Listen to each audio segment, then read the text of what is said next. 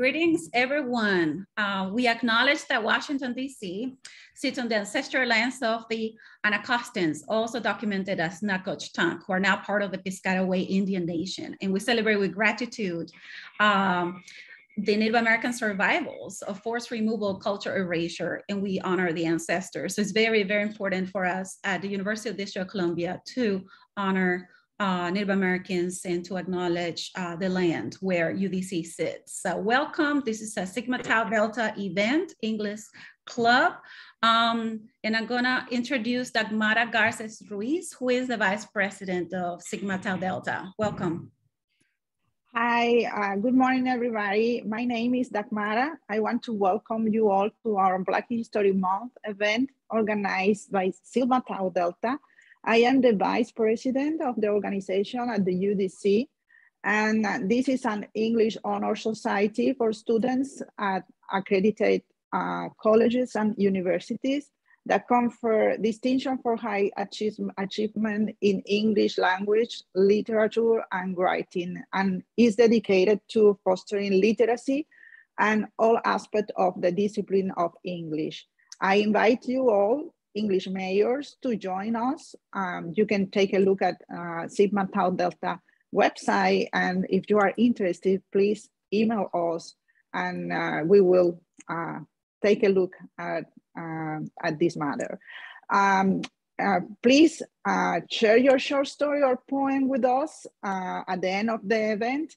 Leave your first and last name in the chat to sign in for the open mic. Thank you. And welcome again. So I'm Dr. Ada Vilageliu Diaz. I'm an assistant professor of English at UDC. And so here I have my students from American authors and also Discovery Writing. And we're also joined by the students by Dr. Aparajita Day. And the class is Literary Criticism too. So I'm gonna let her introduce her students now. Thank you, Dr. Diaz, and welcome to all of us. I'm so proud to see Aliria Butler, Dagmara, Letitia Bagwell. They are all in my classes, Literary Criticism. We are expecting more to join. So well, all of you already here, and a big shout out to all of you that are going to come in as well. Thank you. And I also want to introduce Dr. Helene Krothammer, who's the program director in the English program, who is going to introduce our guest author today. Thank you, Dr. Vilageliu Diaz. Yes, I'm Helene Krothammer, program director and professor of English, and I have the honor of introducing Rion Amilcar Scott, who is the author of the story collection, The World Doesn't Require You, and was a finalist for the Penn Jean Stein Book Award and winner of the 2020 Towson Prize for Literature. His debut story collection, Insurrections, was awarded the 2017 Penn Bingham Prize for debut fiction and the 2017 Hillsdale Award from the Fellowship of Southern Writers. His work has been published in places such as The New Yorker, the Kenyon Review, Krebs Orchard Review, Best Small Fictions 2020, and the Rumpus, among others. His story, Shape Ups at Delilah's, was published in Best American Science Fiction and Fantasy. He was raised in Silver Spring, Maryland, and earned an MFA from George Mason University, where he won the Mary Roberts Rinehart Award, a completion fellowship, and an annual exemplar award, an alumni exemplar award. He has received fellowships from Bread Loaf Writing Conference, Kimbilio, and the Colgate Writing Conference, as well as a 2019 Maryland Individual Artist Award. And presently he teaches creative writing at the University of Maryland. So again, I introduce Rion Amilcar Scott. Oh, thank you for that wonderful introduction. I'm really glad to be here. Speaking at a HBCU during Black History Month. I'm also a proud HBCU grad, Howard. So I'm very, very, very happy to to be here. I'm gonna read a little bit from my second collection, The World Doesn't Require You. And one of the reasons why I love speaking for Black History Month is that most of my stories are rooted in history in some form or fashion. I read about this imagined place called Cross River, Maryland, and it has an imagined history in that it was founded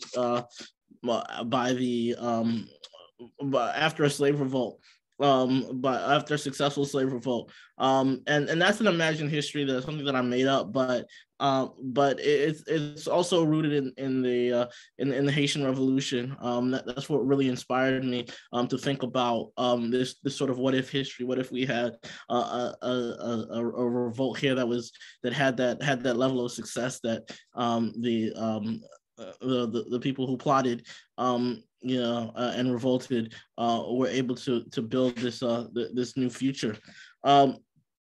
So I'm going to read from two stories. One, I'm going to read an excerpt of a long story called the Temple of Practical Arts.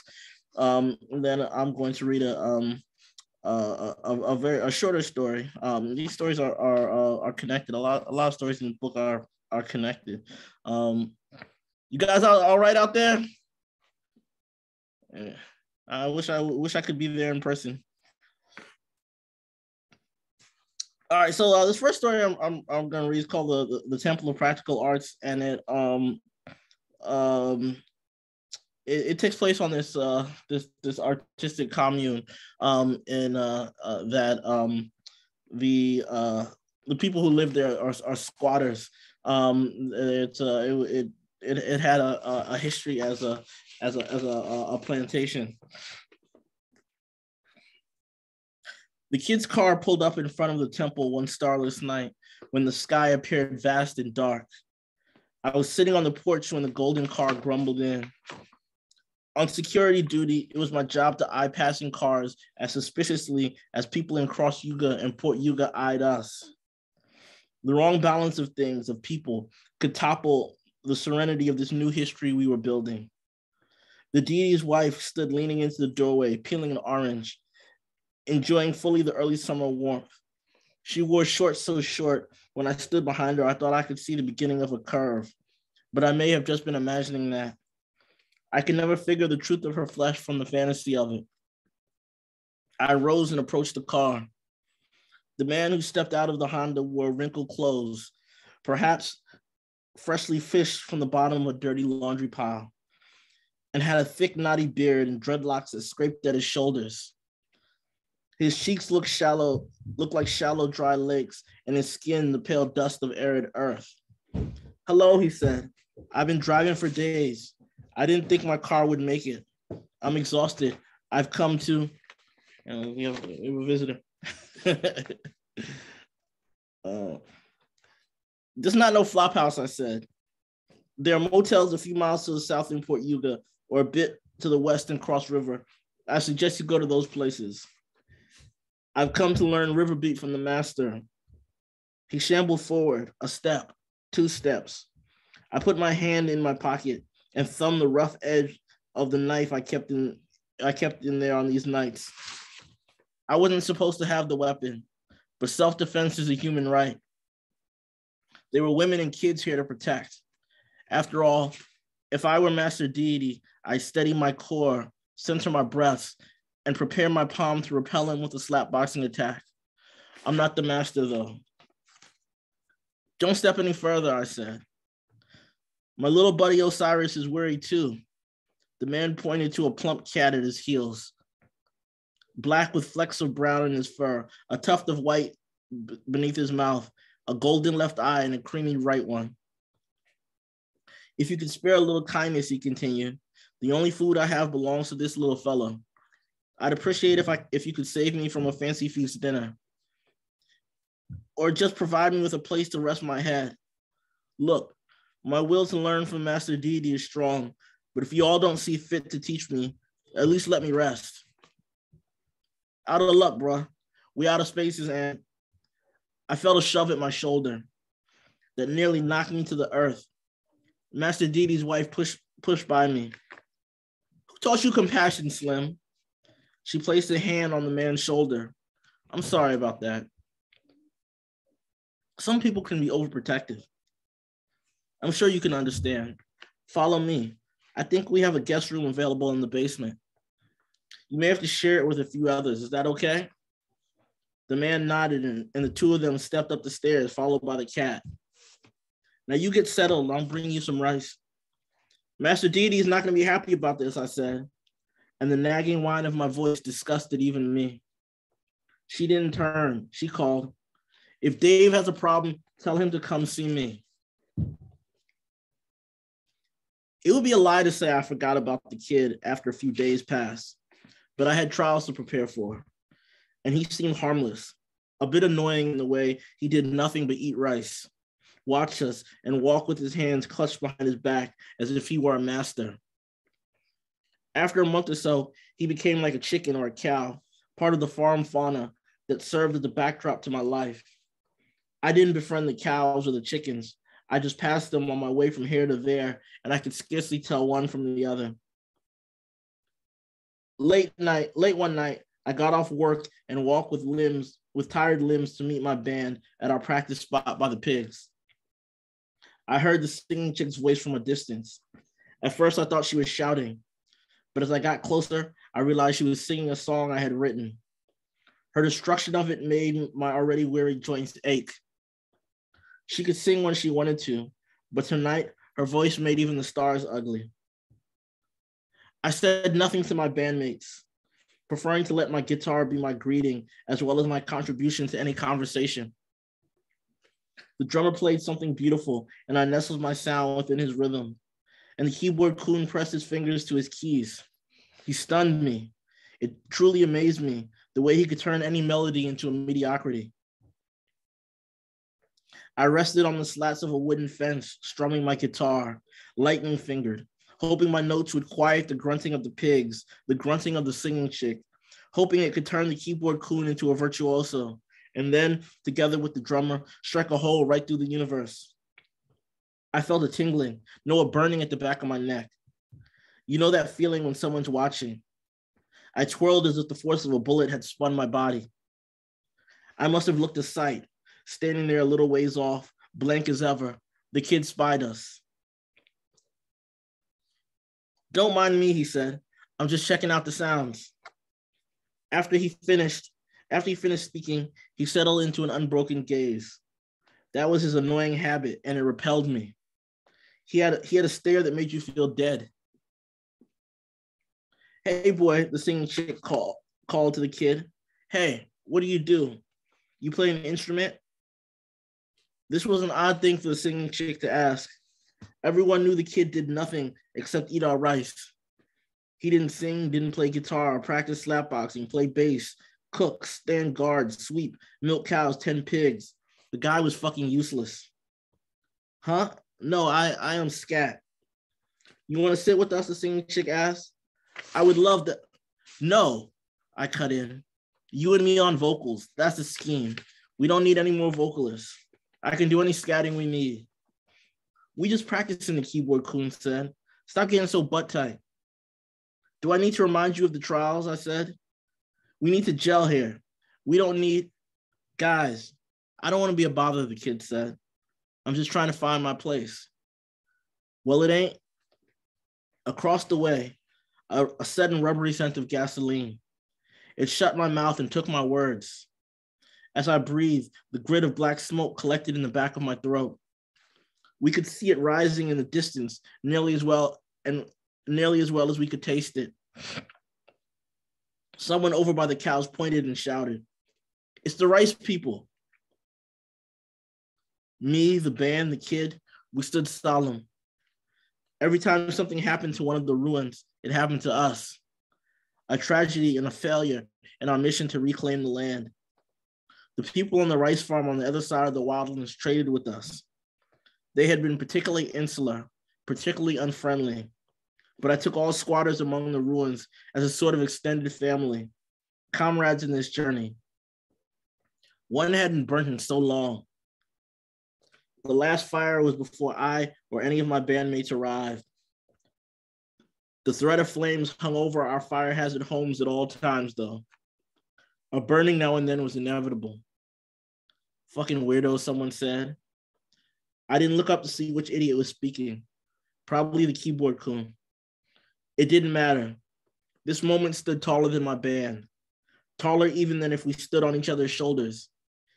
It seems like, the kid said slowly, it seems like it's the fate of all the ruins to burn. What kind of shit was that to say? Had the smoke intoxicated him? Did he not believe and believe deeply in the meaning of our existence, of our reclamation? If not, then why was he here? To jinx us, to curse our mission? If the temple burned, I'd have nowhere to rest my head. I had no other home. I wasn't unique in this. This was not at all a game to me. The kid's presence now seemed to me like a harbinger of some coming terribleness. I wanted to pelt him with a rock shower. I glared at the rising smoke. I glared at the kid. I glared at the smoke. I couldn't tell you at the moment which I hated more.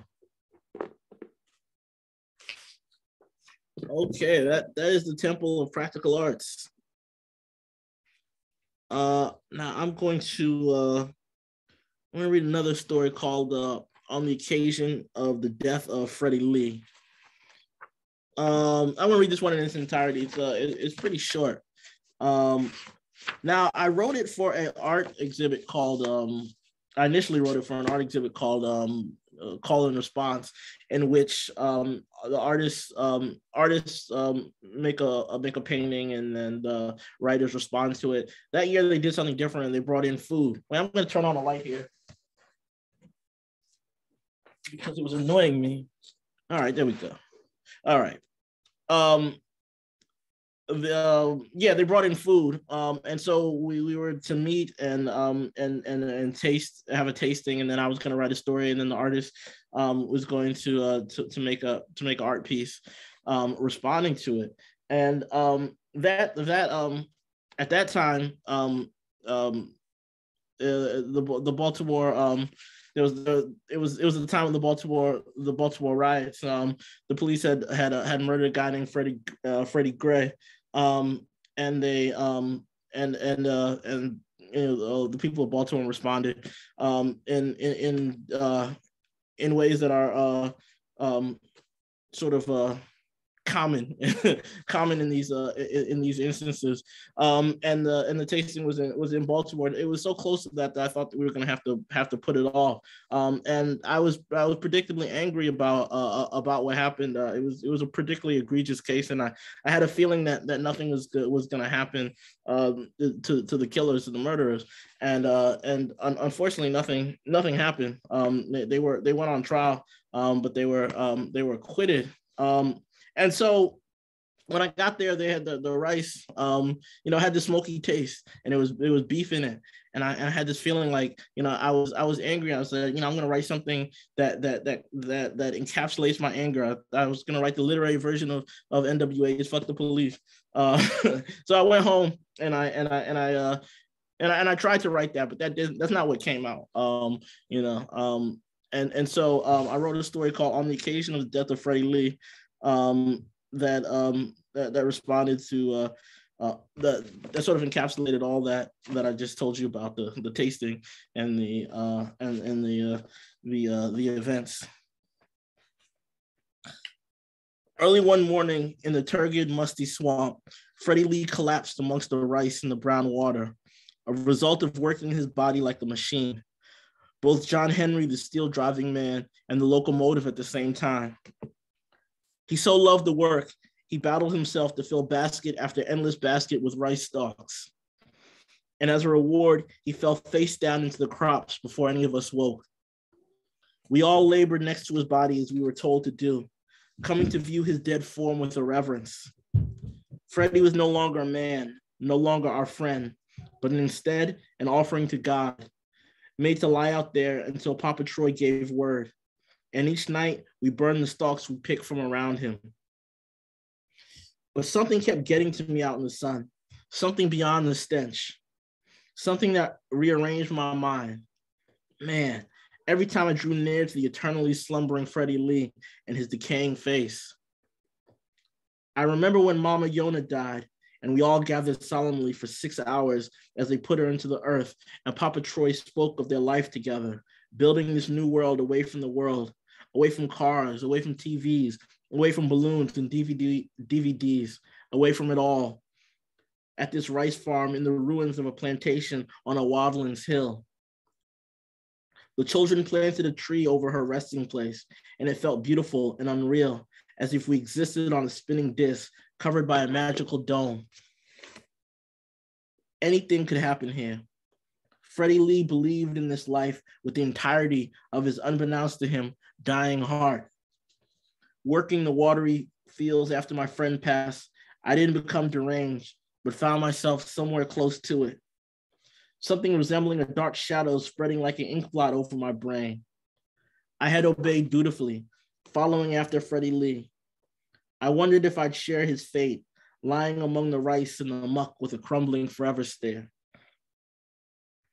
And I could probably have taken it, inky brain and all, had I not seen that blasted cow, Lanier, tearing at Freddie Lee's face, ripping, chewing his flesh like fresh grass. I waved my arms and yelled, charged the beast while screaming, but her tail swatted at flies, and the rest of the animal paid me no mind. The chewed face of Freddie, Papa Troy told us, is just how it's supposed to be. Me and Luke and little Uni went out that night to move the body from the shallow waters, but Mama's thug riders, that's what they call themselves, rode in silently on their horses. At least I didn't hear them. And they waved their whips at us, opening up raw wounds on our chests and backs. When we returned to our cabin, we listened to the breeze whistle through the cracks, and we tended to each other's wounds. I watched the great house with its light and its mirth. I was sure the drinks flowed there like the river water we diverted over the land to feed the rice stalks. Papa was having a party. There was always a party, and we were the eternally uninvited, unless someone important wanted a piece of our souls. Papa says everyone is equal, Luke said. Some people are shh, little Uni said, kissing his lips. I watched them make love. They soon crumpled to the floor, exhausted and sated as they were taught to be. Did you see Freddie Lee's body? I asked. John Henry, the rice harvesting man. If he died harvesting rice for the love of us all, then why, even before that damn cow got to him, was he all broken and bruised? Shh, little Uni said, but she had no energy to sate me. And before I could ask about the expelled, whether our friend was close to them, as the whispers implied, we all fell one by one into dazed and dizzying fever dreams. I wonder who was the first to speak of the flames in our sleep murmurs. Did we all share the same nightmares? Morning came. The sun rose hot over the damp fields, and we were once again the docile supplicants of Mama Yona and Papa Troy's mercy, picking rice around our friend. Poor Freddie Lee. His face skeletal, except for those swollen, staring eyes. He deserved more than the tepid love of cowards. It might have ended right there had Freddie Lee not risen from the dead to rip that cow into thousands of pieces. That morning, Papa had planned to announce his next queen. Could have been any of us. But we woke to bits of bloody cow meat everywhere, smeared on the windows of the great house, clinging to the rice stalks. Papa postponed his announcement and called for us to give up any information we had on the whereabouts of Freddie Lee's body and the circumstances of the cow's death. Some pointed their fingers at the three of us, but we pointed ours right back. If it were us, I said, wouldn't we be stained, marked like we took a bath in cow's blood? My logic silenced our accusers. For 3 hours, Papa Troy stood on the porch of the great house, discussing betrayal and the life of his beloved Lanier. Tears soaked into his beard, his voice as watery as the rice fields. Our hearts broke, but who were we to ramble madly about what we knew, what we saw? The dead man sauntering smoothly, coolly until he spotted that cow. He stopped and threw his head back, wailing silently. The cow had long ripped his tongue from his mouth. His raw face and his perfect eyes bathed in the light of the moon. I called his name, but he watched us as if we were merely curiosities to ponder and then ignore. He stared for several seconds before he did his violence. I stayed up many nights afterward to catch another glimpse of Freddie Lee, but I never saw him again. Every once in a while, I'd ask Luke or little Uni if we saw what we really saw, and they'd nod like walking corpses without tongues. One evening, when the passing of the months had given us no ease from the thug riders and their whippings, little Uni and I stood near the farthest edge of the farm. Did we really see what we saw? I asked again. You know, with Freddie. Shh, she said. Shh. She pointed to Luke walking toward us, a bundle of stalks in his arm. Behind him, flames had begun dancing along the rice fields. Fires even tap danced upon the face of the waters below. The only world we knew was now shrouded in clouds of black smoke. I watched Luke's rice and breathed in his fumes. He stank of gasoline. Little Uni sighed. Luke cursed, dumped the day's haul to the wet ground. Little Uni lit a match. Thank you.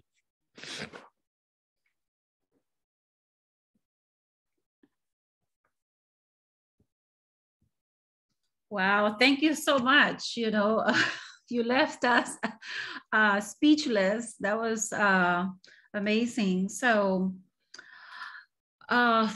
is there anyone who have questions? Does anyone have questions? I have a question. Okay. So, the story you wrote, was there any part of the text that you're most proud of writing? Which one? Either the whole book or? The whole book, I guess. Like, was there a specific part that you're most proud of that you wrote? I think there's a story in there called Roll Into My Six Foe. That's a shortened version of the title. The whole version of the title is let me find the whole version of the title. It's a very long title. I'm proud of that in itself. The whole part of the whole title is Rolling in My Six Foe, da da da, with all my niggas saying, swing down, sweet chariot, stop and let me ride, hell yeah, which is from a Dr. Dre song, which is the chorus of a Dr. Dre song, and it signals that the story is gonna be out there, and I'm proud of the story because it's out there, and there's a lot going on in it, and it was hard for me to. It deals with a pretty heavy history, and it deals in a satirical way. And I didn't want to deal with all that heavy stuff because people died over these stereotypes. That's the function of stereotypes, to dehumanize. And the creation of our popular culture in this country is sort of the creation of the mockery of Black culture, Black lives, Black looks, everything. And I wanted to take that and mock it right back. But when you're dealing with those heavy themes, it's very easy to slip into to fall into the trap of actually using those stereotypes in the way that they've been used before. So I was very, it took me about 10 years to get this story right. I was very, very concerned that someone could read it. One, I was very concerned that Black people would read it and be offended, and not necessarily offended, not necessarily worried about offended, but be I never want my people to be ashamed of me, So I was concerned about that. But I think I got it. I hadn't, people, a lot of people, who have read it, have given me pats on the back. So it makes me feel like I nailed it. I have a question. I'm again far from ashamed of your writing and far from ashamed of African-American history as a whole. I love African-American history. I'm an African-American woman. So, I take it all in every day. But to be a listening ear, the first writing that you created, when you were mentioning imagery and symbolism of slave terms and slave terminology. As a new writer who has not yet experienced that form or fashion of levels of racial injustice, how did it manifest that you could articulate your own creative story? How did that come about where you say, I have an idea, this is going to be from all that I've learned growing up in college or high school, and I'm going to create this story knowing that people my age or people that I know can also relate to it? Yeah, I think it's just like it's just like anything else. It takes a lot of practice to really feel like that. They really feel like you can you can get out on the court, as it were, on a high level and bring everything together. I really do try to bring in every part of my understanding of life, from the trivial to the low to the high.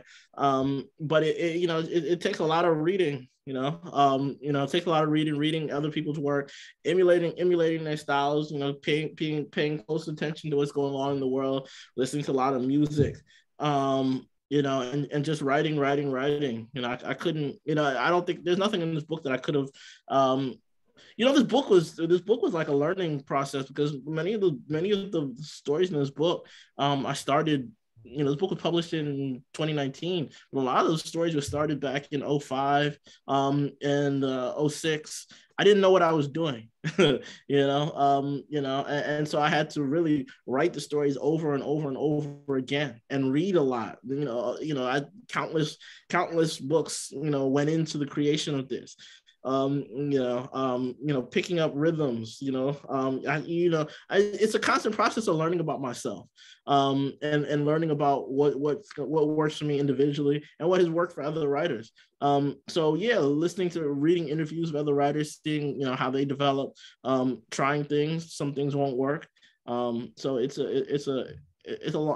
can be a long process, but it'll be rewarding if you commit to it. Thank you. Thank you. Are there any other questions or reactions to the reading? I know that one of my questions was going to be about the Cross River, because I noticed it appears in your story. So is Cross River that imaginary space that you have created in all your work? Is that something that you incorporate in all your stories? Yeah. And where did it start? Yeah. Cross River is something that I feel like I'm always going to be writing about. It started when I was, I guess, my second semester in grad school. I was thinking about, I wanted an approach. I wanted something that unified and connected my stories.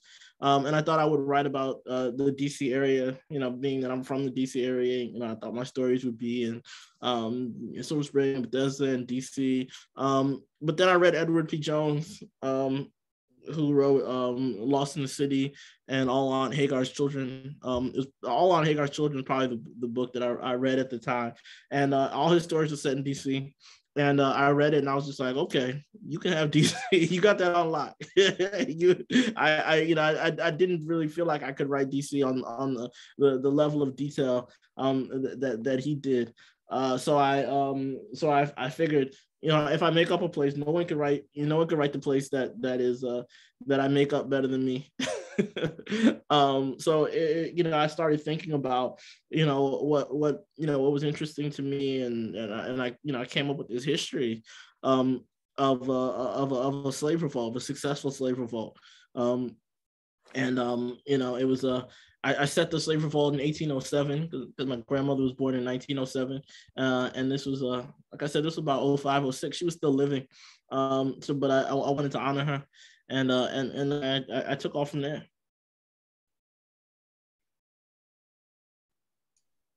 That's awesome. Anyone else has a question? Oh, some of the students read Shape Ups by Delilah's. So there were some reactions about that story earlier. Dagmara was talking about the story. So Dagmara, do you want to ask him any questions or make any comments about that story? Well, I was saying before that it was amazing that a man was writing about, something, it's like I felt when I was reading until the end that you were somehow coming up with the rights of women, now to be to make or to do a work that somehow people think that is only men are allowed to do it. And I felt that I had that feeling that you were somehow giving a woman this right, and that was amazing. How that story came about was when I was the barbershop is the men go to the barbershop, black, it's kind of like it's kind of like it's this world where the black men hang out in the barbershop and they talk trash and that's a very, very real thing. It was such when I was growing up, it was kind of like taboo for a woman to even be in the barbershop that I went to. And the idea of a woman cutting hair, we always thought, it's kind of, you can't let a woman cut your hair, and someone would always, cite Samson and Delilah. And, there was this idea that women somehow couldn't barber well. You tell a child this, I was, very young, a lot of times you tell a child something, they don't, if they have no reason to question it, they'll continue to believe it. And, I'm going through my whole teen years believing this without questioning it. And so I thought back to that, I was not recently, but years ago, there was a female barber in the barbershop that I took my child to, and she was the best one in there. And I started thinking about that idea. I was like, years ago I wouldn't even have sat in this chair. I wouldn't have considered it. And I thought about how silly and retrograde that idea was, and how a lot of times we don't question, as humans, we don't question ideas that are just put in our head. I wanted to dramatize that a little bit. Yeah, I love the ending of that story. And I just a fantastic story. So I highly recommend that everyone reads the story. I can put it in the chat. Are there any other questions?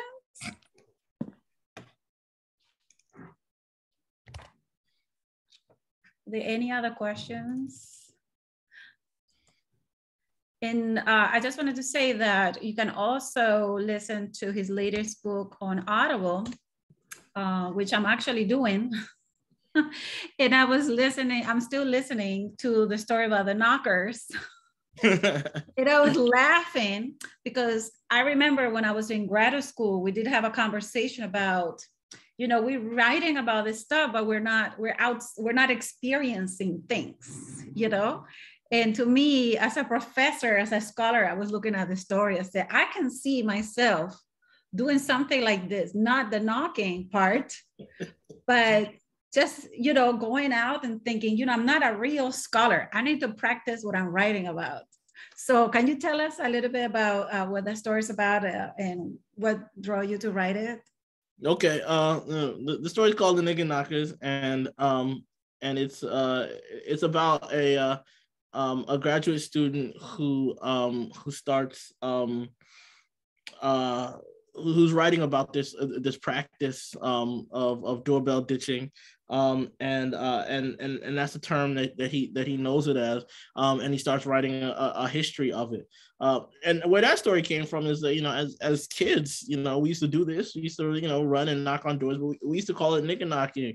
And again, it was something that when I look back on it, is kind of I asked, why didn't we ever question the name? Well, we just took it as a thing. It was like, hey, you want to go nigga knocking? Yeah, let's go nigga knocking, right? And no one ever said why are we calling it that? Where does that come from? So I couldn't find a history of it, so I decided to make up my own history. And yeah, I've come to find that it wasn't just in my neighborhood, that this is a name that is well known, that people use. I actually didn't know that. But it was very interesting because I know, for example, because what I liked about the story is one of the characters, he wants to practice that whole mythical. It looks like the way you write it looks very mythical. in the same with Shipab's Delilah's, it's almost like a mythical story. So how are you using myth in your stories? Because I see that there's a tendency to use that type of, or create your own myth or revise a myth, reimagine it. Yeah, I'm glad you picked up on that, because that is something that I want to do in my work. Across the river being a fictional place, I figured it has its own folklore, has its own and I think history. I want to use history as myth, because anytime you experience something that's in the past, it's always subject to imagination.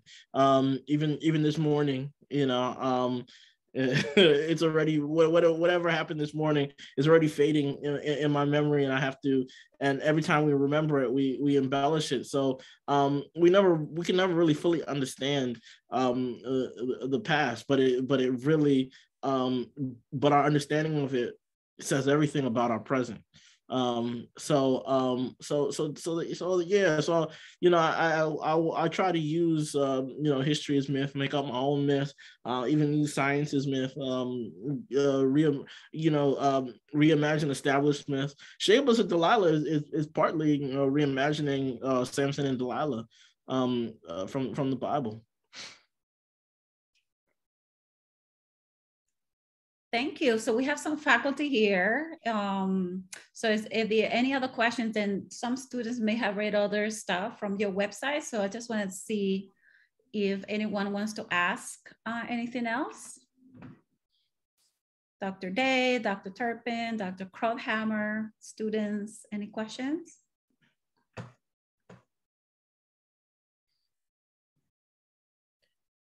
I'm listening and I'm learning. That's what I'm doing. And I am really, really, really astounded, pleasantly astounded at what I've heard today. Thank you for sharing. Thank you very much. Thank you for having me. This was wonderful. Absolutely. Absolutely. Beautiful. And I'm looking at your pile of books, and it looks like my living room. Right on. It's where it's at. It gets worse if you look. If I were to show you the rest of the basement, but I'll keep that to myself. Right on. But keep your books. Those are essentials, as well as we need to know our history. We need to know who we are, and sometimes we learn that through poetry and fiction. And so thank you very much, for bringing that. And it's a wonderful way of closing out Black History Month and knowing that we are in the process of making history. Thank you. Thank you. And I think Dr. Krauthammer wanted to say something as well. Thank you so much. It was wonderful. I know we have a lot of writers in the room, and I wonder if you have any advice for them, like, your writing process, how you've managed to publish and win competitions and all that. So if you have any tips for the writers in the room, I think they would appreciate that. But thank you again, that was wonderful. My professor, the late Alan Chuse, used to say, read as much as you can, write as much as you can, live as much as you can, in that order. And I think that's amazing advice. You have to be reading constantly, and then practicing, even if you feel like you have nothing to say, because at some point you will have something to say. So make sure that the techniques are there when you're ready. And you know, part of the process is when you're ready, you know, research literary journals and send out to literary journals. We've never been in a time there's never been more literary journals. It's never been more accessible. You know, don't just shoot for the top. You know, I was you know, it was many years before I got into the New Yorker, and I only got in. They only take really, you know, a lot of the big journals like the New Yorker only take works with agents. You know, I submitted many times before I got in, but you know, it was kind of like just sending out. I might as well have just been, you know, making a paper airplane and throwing it in the river. But you know, I really did cut my teeth in a lot of smaller literary journals like Barrel House, Smoke Long. So you know, research literary journals, submit work to places that fit. It's a good process that'll help you grow. And the last thing I'd say is just get comfortable with rejection. It's a long process, and a lot of times when you're sending out work to literary journals or to agents or to anybody, you're going to get a lot of rejections. You know, I'm subject to hundreds of rejections, and it never stops. You know, William Faulkner, after he won the Nobel Prize, got rejected. So it's not like, you know, you're ever going to reach a level where it's like where you're going to be the you know, it's automatic acceptance, automatic winning. It's just a process, but you only need like one yes. You know, everyone doesn't have to say yes.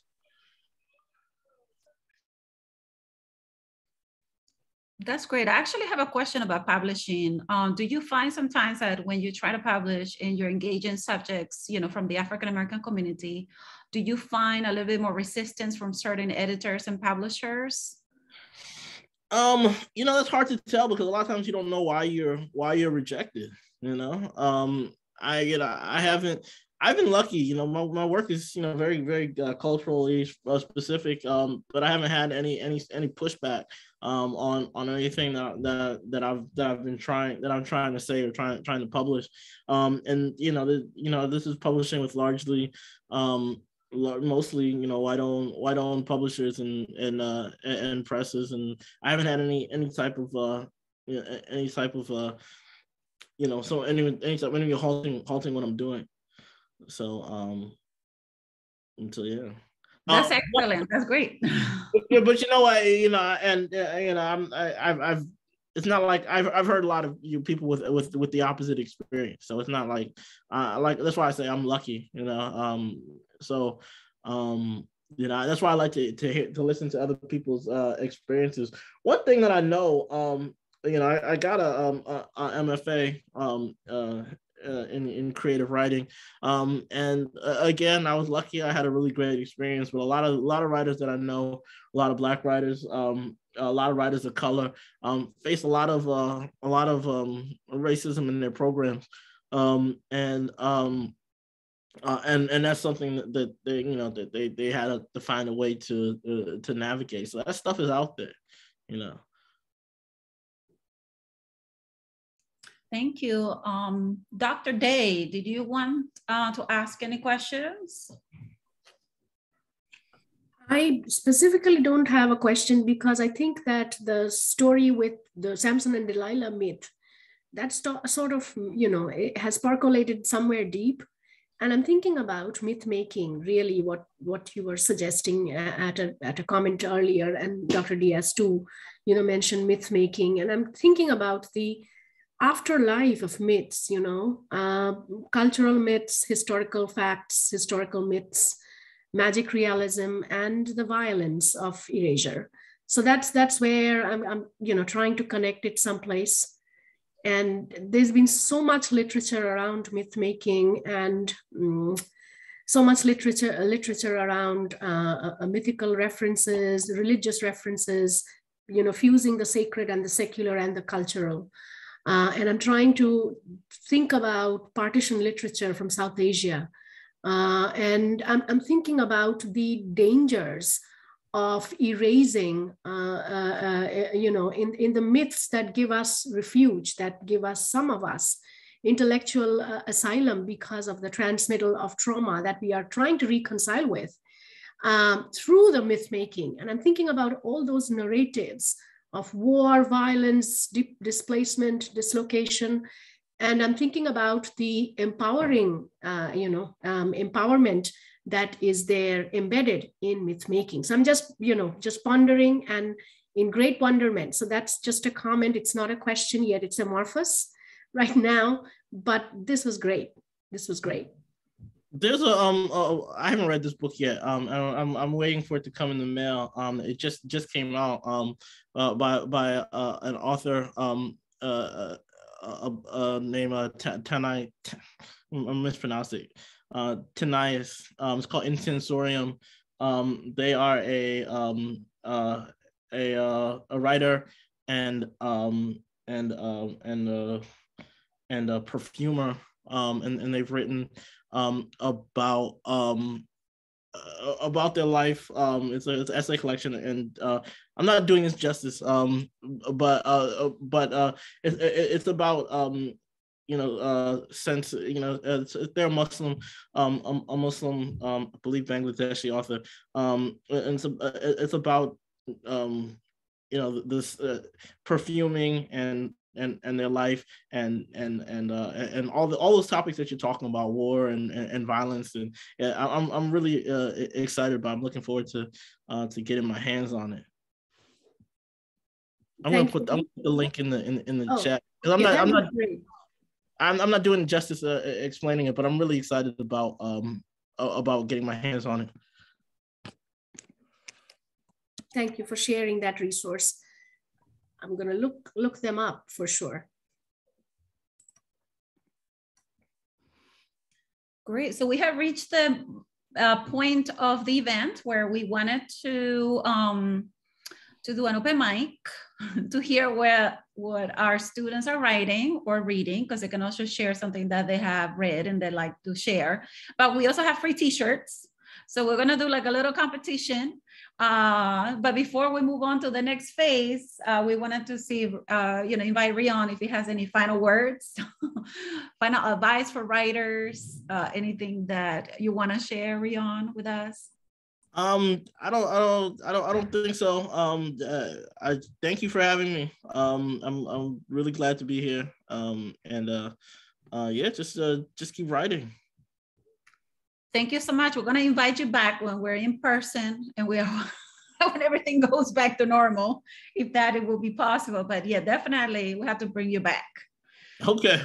And your short stories, they have to stay on my syllabus because they're awesome. I really love it. Yeah. So Maria, do you want to do the Wheel of Names to see who gets a t-shirt? Yes, is it okay? I double checked the names. Yes. 2-3 times, but this is the list of everyone I have. If you can share your somebody don't see their names I put it on the chat. If there's a name missing, please let me know. Okay, so is there anyone who does not see the name? I didn't add the name of the speaker, not the transcriber, not the members of faculty, but yeah, that makes sense. Okay, so that's okay. You can share your screen and run the wheel. All right.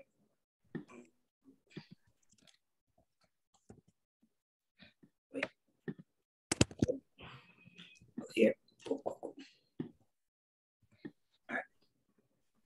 So here we go.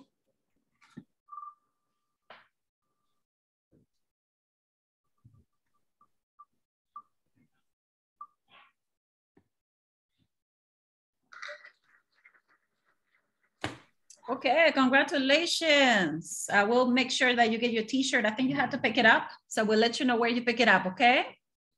Yay, thank you, Maria. So now let's do the open mic. So I believe there's only 3 who have signed up. Yeah. Anyone else who wants to sign up? Like Spencer, do you have anything to share? Who else writes over here? Who would like to share? Yeah, I have in the queue, Deonte, Leticia, and then I will share a poem, not mine, but a poem that I want to share with you. Okay, well, thank you so much, Rion. Thank you so much for coming and joining us. I know that you have to go, so it's okay. Thank you so much. Bye. Okay, Deonte, you can go ahead and share your poem. Hey, good afternoon, everyone. Thank you for being here today and happy Black History Month. The title of my poem that I wrote is called We the Colored. Whites used to rule the world. They stood supreme while we just failed. Then we stood up and said, we'll have no more of this. Whites aren't best. We followed nonviolence, but they countered without sense. As we fell, paralyzed, they spread rumors, they spread lies. We deserve to be equal. We deserve to be free. We deserve to have certain rights, but we are trapped, can't you see? Then one day, Martin Luther King called for justice, called for peace and equality. We the colored were set free. Rosa Parks refused to give up her seat and lose. She started a bus boycott. Oh, a good that boycott brought. Other Blacks like Crumb changed the world from what it once become. Just like Douglas and Tubman, but we can live without them. We deserve to be equal. We deserve to be free. We deserve to have certain rights, but we are trapped, can't you see? Then one day, Martin Luther King called for justice, called for peace and equality. We the colored were set free. Now the dark days are over, and we stand shoulder by shoulder. We the colored now are free. We the colored now have equality. Thank you.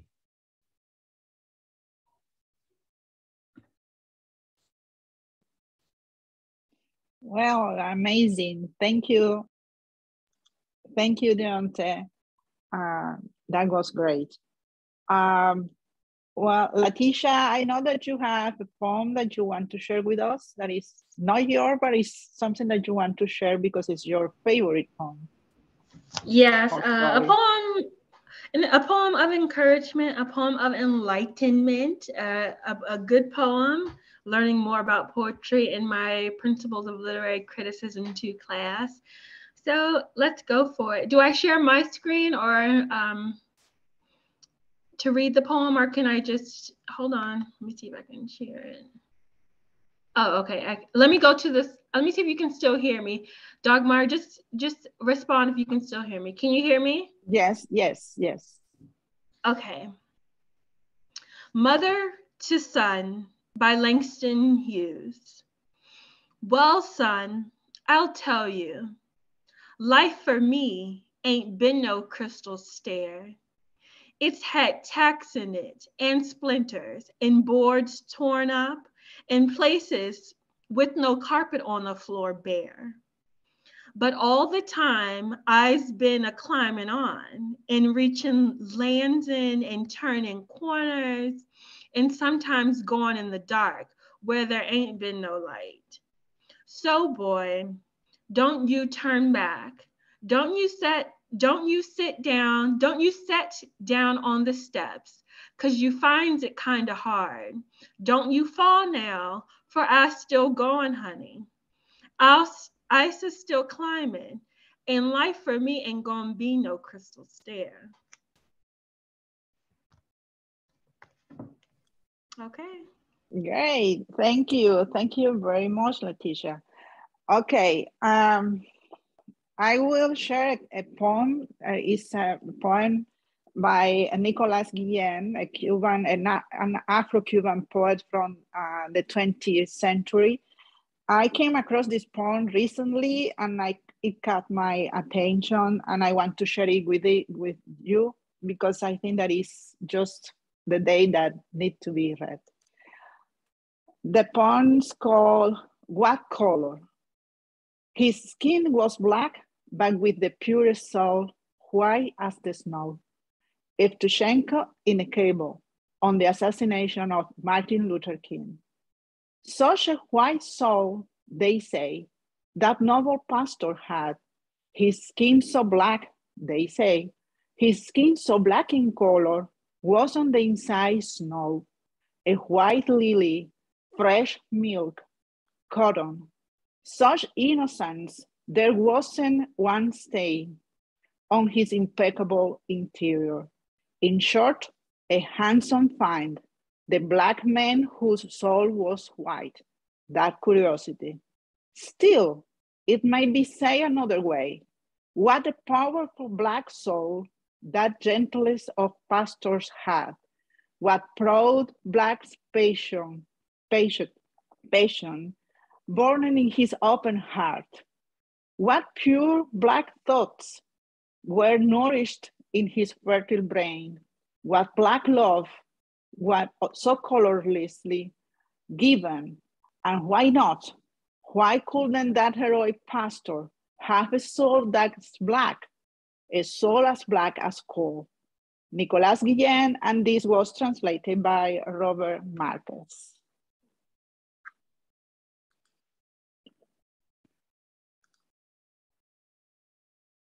Okay. And here we have a poll.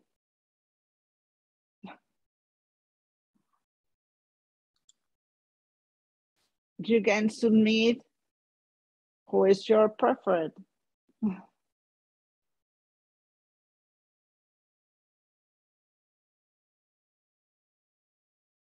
Okay.